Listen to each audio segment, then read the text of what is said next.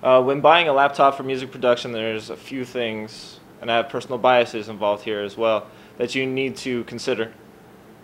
First, the strength and power of the computer. That's both in the processor power and the amount of RAM that you have available for you to use. I personally prefer Macintosh computers.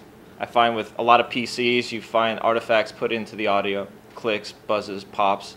Not anything you recorded, just something when the hard drive is writing the information, just an artifact that's put on there. So Macintosh computers, very stable, very powerful, well put together, pretty rugged in fact. You want to have a lot of processor strength. They're making quad cores, dual processors, so there's a lot of that to be had. Laptops will work just fine, especially in situations where you're going to a venue, going remote recording. So Macintosh supports a wide range of musical platforms, hardware, software, including Pro Tools made by Digidesign. Logic is in there, the acid loops, all different kinds of things that you would add in and have programs running simultaneously. Typically have enough power, and they're coming out with laptops now that will support.